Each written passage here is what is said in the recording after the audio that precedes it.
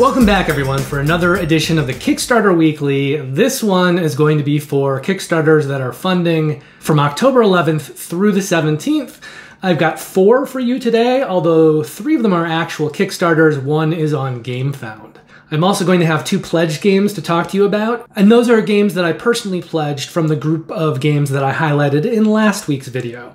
So stick around after the 4 Kickstarter games if you want to find out which of the games from last week I personally pledged. I'm going to try to blow through this video as quickly as possible though, so without any further ado,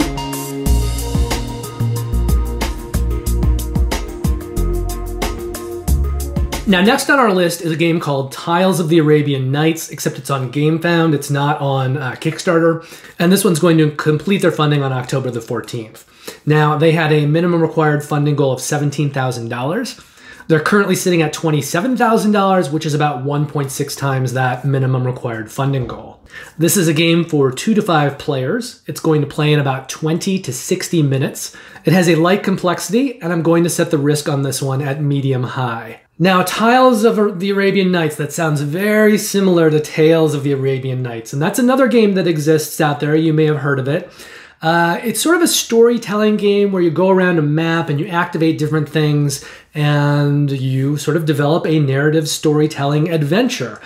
The one thing that I know about Tales of the Arabian Nights, because I haven't actually played it, is that it's very random and there's very little kind of strategy involved in it. You're just kind of going around this map and sort of randomly uncovering events that may be to your advantage, they may not. But much of the fun of that game is supposed to be just in kind of the playing of it and the discovery of the stories, but it's not very tactical or strategic. So this game feels very similar to that. Even though it's by different people, a different publisher, it seems to have much in common with Tales of the Arabian Nights. The difference is that there's a little bit more gameplay in this one, although it's still very, very light. But it's going to give you more to do than just kind of randomly go around uncovering story events.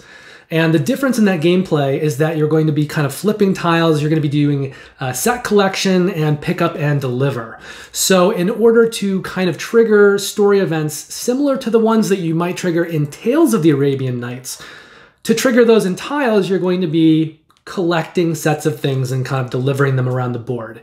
There have been multiple editions of Tales of the Arabian Nights out there, but if that's something you've kind of been considering and you've been on the fence with and you haven't bought it yet, you may want to give this campaign a look because I think it is very, very similar to Tales, but there's a little bit more going on with gameplay. Not a lot, it's still a very light game, it just gives you a little bit more to do and a little more kind of agency in the choices that you make. Now, the first designer on this game is named Matthew Podovin, and he's previously designed Drogi do Rizimu and Titan. The other designer is Olivier Mellison, and he has previously worked on Dominations, Road to Civilization, and Museum. And then there are 2 artists on this game as well. The first is Joel Drons, who has previously worked on Drogi do Rizimu and Rallyman Dirt. And the other artist, Amber Scharf, has previously worked on Dominations, Road to Civilization, and Rabbit Island, Explore, Build, Conquer. And finally, the publisher here is Holy Grail Games. They have previously published Dominations, Road to Civilization, Museum, and Rallyman GT. Now, the weird thing here is that there are 2 pledge levels, really, but they're the same price, but one of them gives you something more. Now, one of those is an early bird, so I think maybe initially they intended to close off the early bird much earlier, but it's still open, and it has a bonus thing. So if you're pledging anything, pledge that early bird pledge. So the pledge that you should not pledge is for $45. It's called Storyteller. It's going to include the base game and the Legends of the Sands expansion. So the other pledge is called Early Bird Storyteller. It's also $45. It's going to get you the base game and the Legends of the Sands expansion, the same as the other pledge, but it's also going to include a deluxe wooden token set. So pledge that one by all means. And finally, Holy Grail Games is planning on delivering Tiles of the Arabian Nights in August of 2022. Now remember, that was on GameFound. Now we're going back to Kickstarter for the remaining 2 games. One Deck Galaxy is going to fund on October the 15th. They had a minimum required funding goal of $50,000. They're currently sitting at $179,000, which is 3.5 times that initial required funding goal. Now, One Deck Galaxy is designed for 1 to 2 players, and it plays in 30 to 60 minutes. It's a medium-light game, and we're going to set the risk on this one at medium-high. And this is essentially a cooperative deck builder with some civilization elements to it. And interestingly enough, it is sort of a reskinning of a game called One Deck Dungeon, which I find that interesting because there is also a game called Star Realms, which was a deck building game. And that game did so well, it had a space theme. And then they did a reskin version of Star Realms called Hero Realms. So first they had a space themed version, and then they made a fantasy themed reskin. This one has kind of moved in the opposite direction. So One Deck Dungeon was a fantasy game, and now they're doing One Deck Galaxy, which is a space or science fiction themed reskin. I don't know, I just find it an interesting little thing to take note of. Now the designer here is Chris Cieslik. He has previously worked on One Deck Dungeon, Forest of Shadows, and Red 7. And the artist is Alana Cervenak, and Alana has previously worked on Innovation, Motenai, One Deck Dungeon, and Red 7. And One Deck Galaxy is being published by Azadi Games, which I believe is Chris Cieslik's company, and they have also published Innovation, Motenai, One Deck Dungeon, and Red 7. Now we're going to talk about 4 different pledge levels for One Deck Dungeon. The first is for $25. It's called Colony Level, and that's going to get you the base game. Now here's the thing though, that base game only plays 1 to 2 players.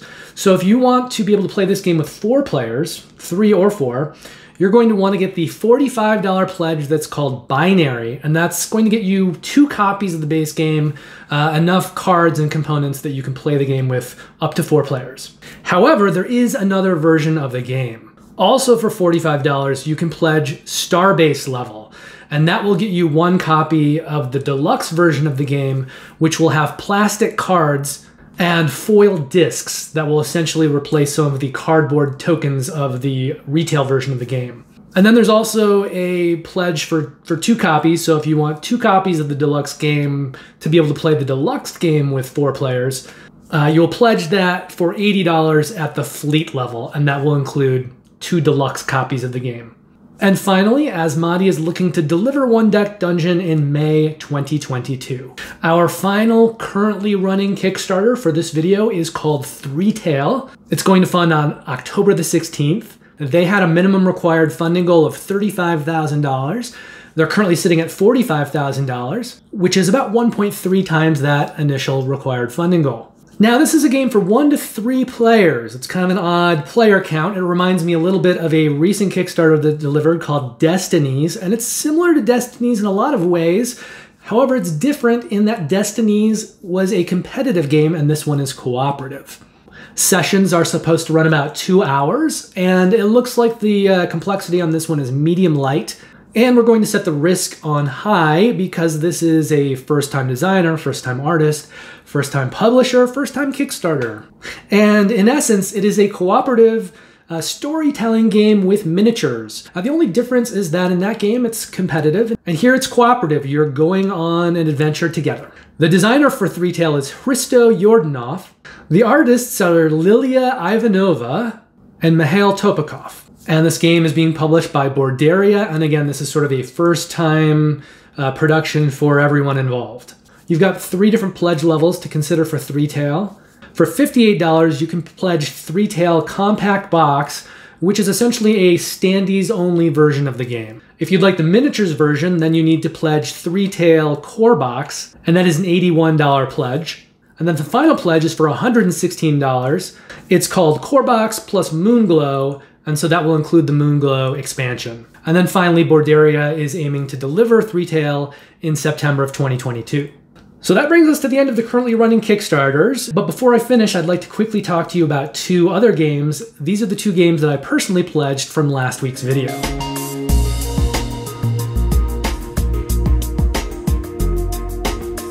So first on the list is Artisans of Splendent Vale. It's just another kind of storytelling game. And these games have just been popping up all over. I mean, we've got Three Tail in this week. But there seems to be 1 or 2 of these every week now, where you've got this kind of miniatures storytelling game. Sometimes it is a dungeon crawler, it's got combat and stuff like that. But sometimes it's even simpler, and it's more about kind of puzzle solving or unearthing story events and just experiencing a narrative tale.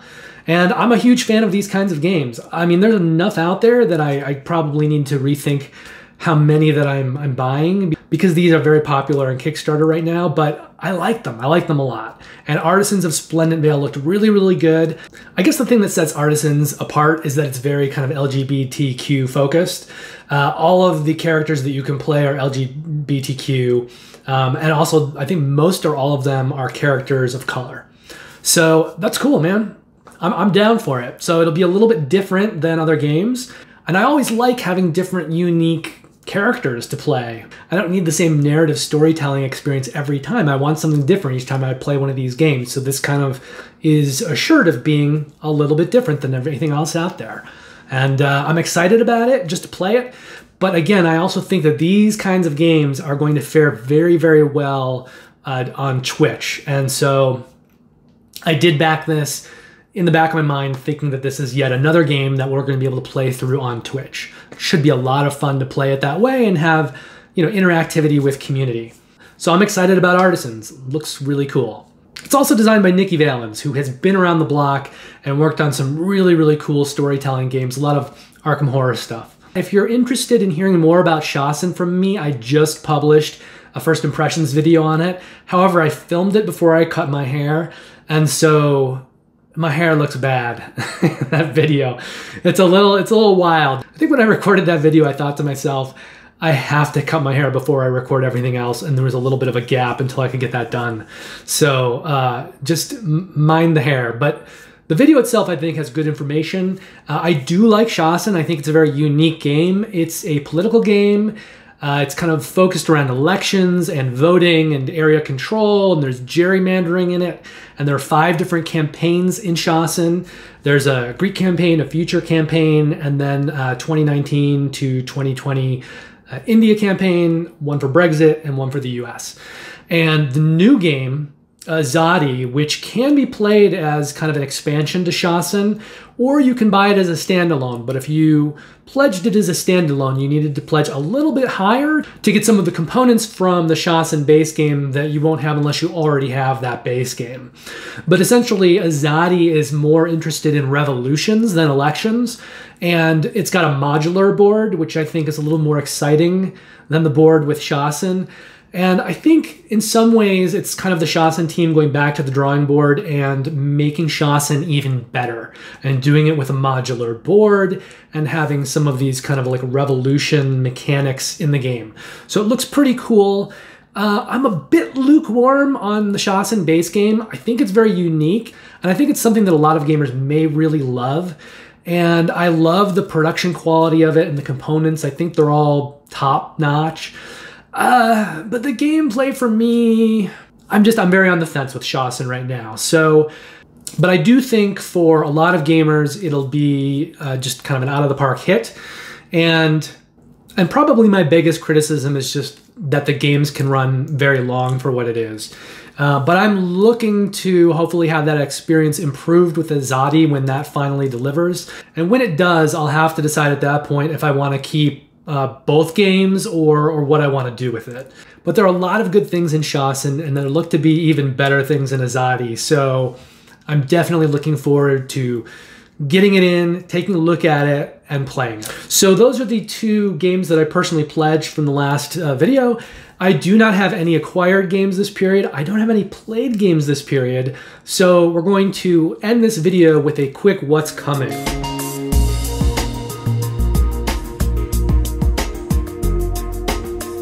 Okay, so here is the deal. I am recording this on a Saturday. I am going to try to get it edited tonight. If I don't get it edited tonight, it will be edited and posted tomorrow on Sunday.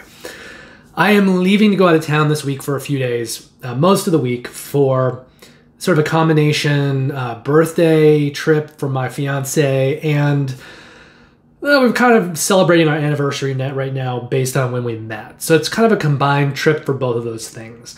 That means I'm not going to get to do a lot of work this week. And when I come back, I'm immediately going to be working on the Kickstarter Weekly for next week.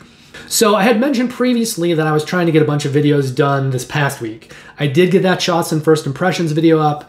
I got a Kickstarter Weekly up kind of late from 2 weeks ago, and then the one from last week, and then the one for this week. And if I have time, I'm going to slip in my August Games of the Month video. However, I think at this point, it is unlikely I will have a chance to do that before I have to leave for my trip. So probably what will happen is I will return at the end of the week. I will quickly get next week's Kickstarter Weekly done, and then I will follow that up with the August Games of the Month video. And then that weekend and the following week, I'll be working to get the Chronicles of Crime 1400 Teach and Review done, and the First Impressions videos for both Kemet Blood and Sand and Embarcadero finished shooting and finished editing and posted.